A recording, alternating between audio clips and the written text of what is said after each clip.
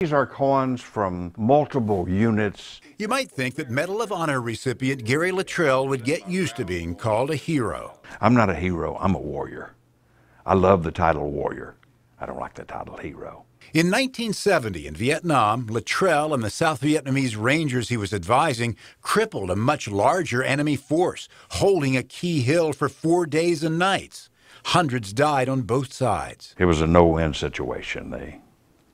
No one won. It was just mass annihilation. He would earn the Congressional Medal of Honor presented by President Nixon in 1973. Well, Lord, I hope there will never be another war to produce another Medal of Honor recipient. That's my hopes and prayers.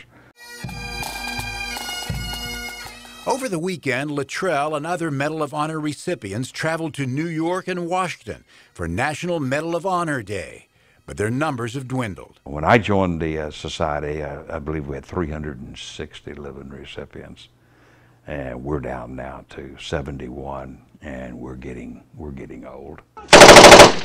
While U.S. troops have fought long and hard, fewer Medals of Honor have been awarded. Just 2 in Iraq. Those recipients didn't survive. There are 11 surviving recipients from Afghanistan. Some lesser medals may be reviewed now and could be upgraded to Medals of Honor. If not, we're going to have 11 young kids from Afghanistan, and that number's just a little bit too small.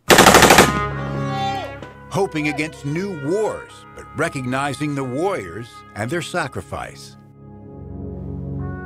In October of 2019, the Medal of Honor Society will hold its annual convention here in Tampa and in Clearwater Beach. So dozens of them will be here, whether you call them heroes or warriors. Lloyd Towers, Fox 13 News.